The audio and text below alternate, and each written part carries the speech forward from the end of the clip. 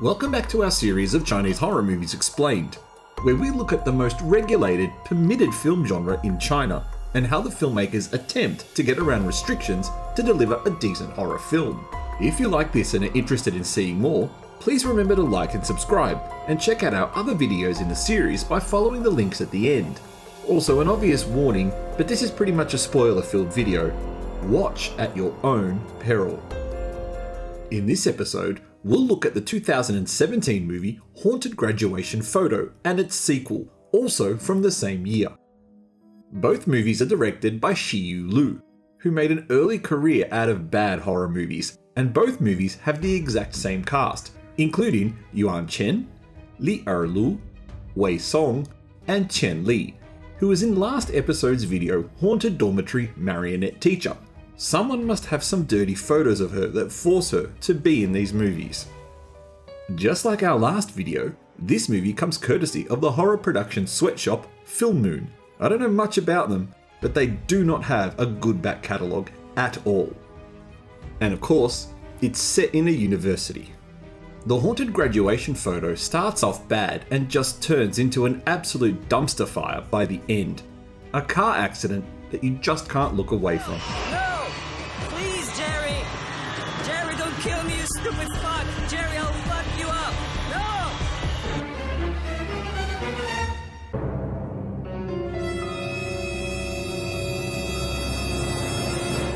No! A group of friends on a hiking trip strike tragedy when Piao Piao, the girlfriend of Su Liang, slips and comically falls off a cliff to her death.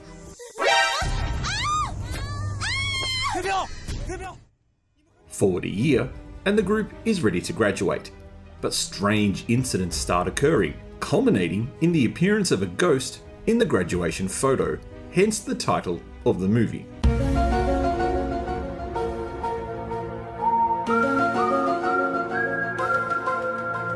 The group decide that to honour the memory of their friend Piao Piao, they will return to the site of her death to perform a ritual involving a ceramic plate and the Chinese version of an Ouija board. But Piao Piao wants her revenge, because she knows there are two girls in the group who are desperate for the attention of her now ex-boyfriend, Su Liang. This movie lays on the jump scares thick and fast really quick at the start. Lots of green light ghost faces. Seriously, check it out, it's obviously a thing in Chinese filmmaking to skirt around some kind of censorship. There's lots of demented dolls and paper wards flying around too.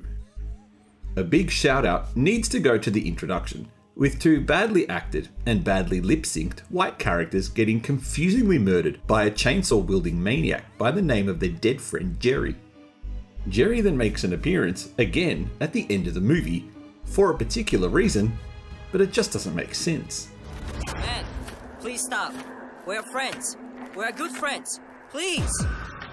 Am I your friend? Yes, we're friends. But why did you steal my girl? Speaking of bad lip syncing, the movie's audio track is very annoying. There is very little, if no, ambient audio. It's just music, the occasional sound effect, and the over loud voice dubbing. The filmmakers either couldn't record audio live while filming, or the audio was so poor they needed to do ADR in post-production, and it's a really horrible experience for the ears.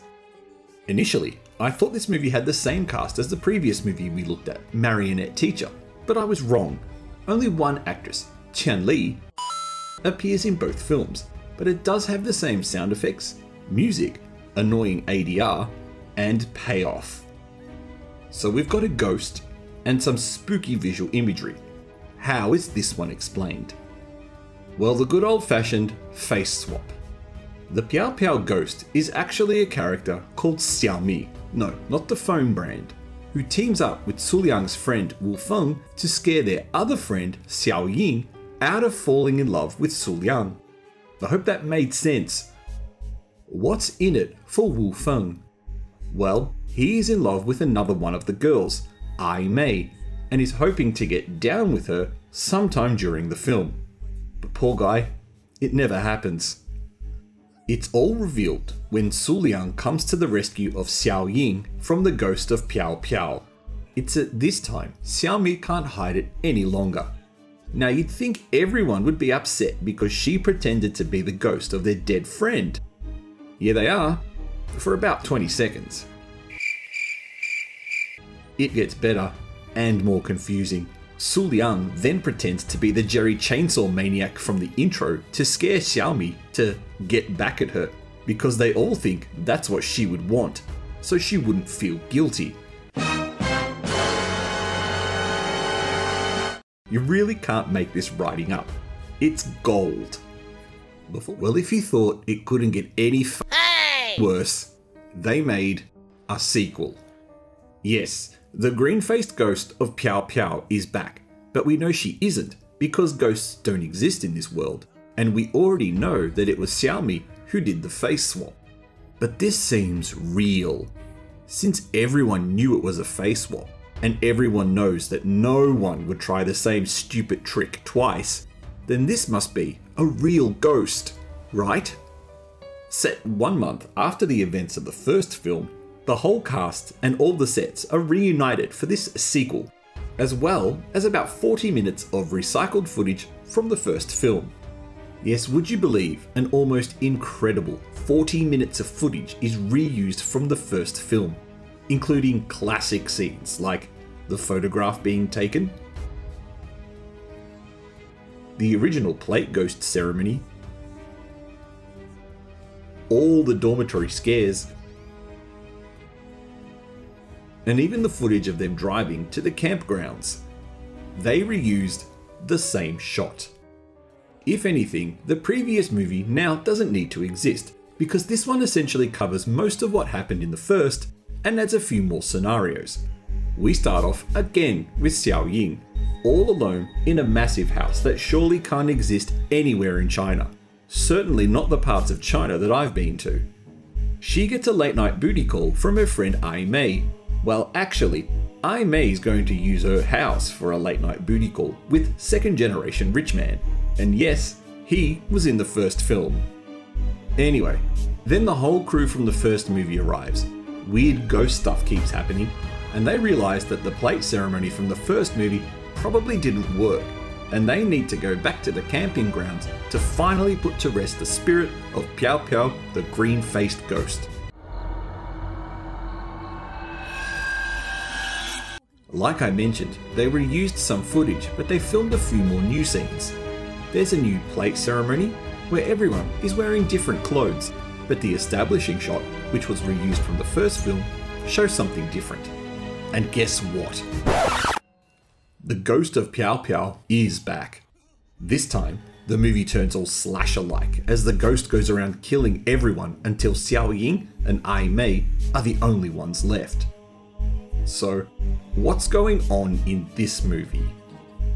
Well, if you guessed it's probably the face swapping trick again, Dan, you'd be 100% right.